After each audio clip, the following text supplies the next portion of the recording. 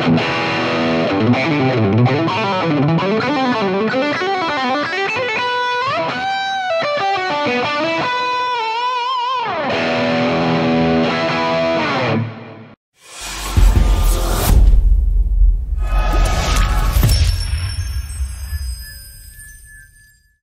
I'm Paul from the Studio Rats. In this video I'm going to show you how to mic up a Boss Katana.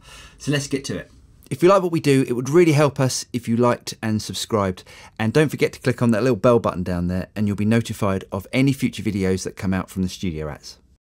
So why do we mic up a guitar cabinet?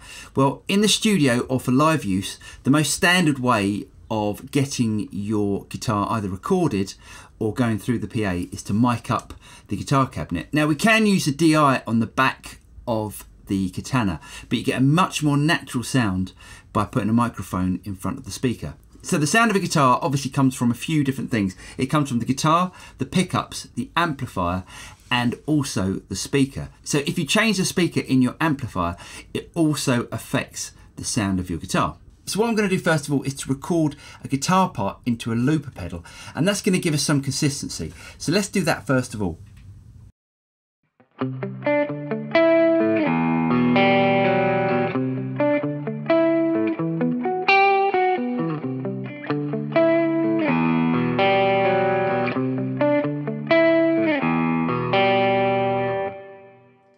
And now when I push play on the looper pedal, it will play the guitar part back to me.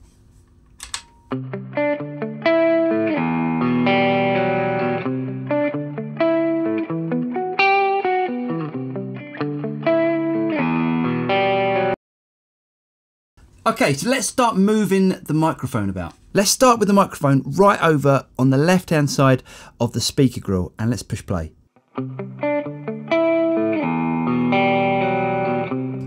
So now I'm going to move the microphone right until I get the sound that I'm looking for.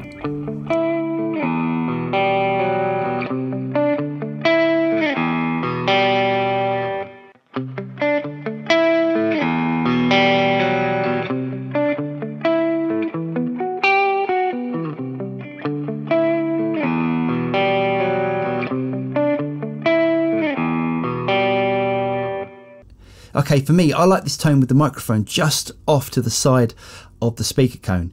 And I've got the mic right up against the speaker grill. So I'm going to mark this area with some masking tape so I can always come back to that mic position. Now, if you look around the back of the Boss Katana, you'll notice that the Boss Katana speaker is actually not positioned in the middle of the cabinet. So as you can see, the mic is about an inch off the middle and the middle of the amp is indicated by these downward arrows on this Mark II version.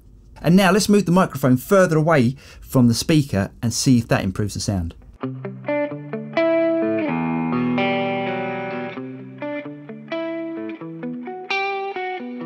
And now let's bring the mic back towards the grill to give more body to the sound.